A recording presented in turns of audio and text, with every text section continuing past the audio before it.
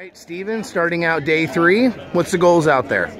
Well, me and the Nameless Performance, Dick Hanna Super BRZ, we're going to get back out on stage, maybe try to push the envelope a little more today, keep it on the road. We're going to finish the race, just really trying to get a bunch of seat time this weekend since we don't have previous seat time in the car.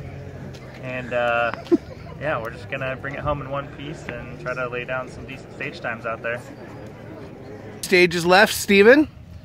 Car's feeling super solid out there. I was expecting today to be a little loose.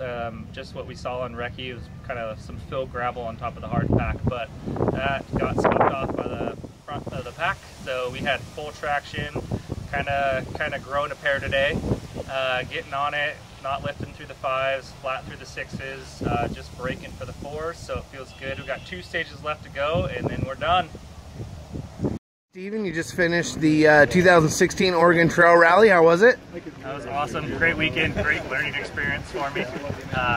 Started off easy, got to know the car, and now by the last stage we're on it, getting on the power and seeing what this thing can actually do. So I'm pretty excited to get to Olympus with more confidence and more seat time under my belt.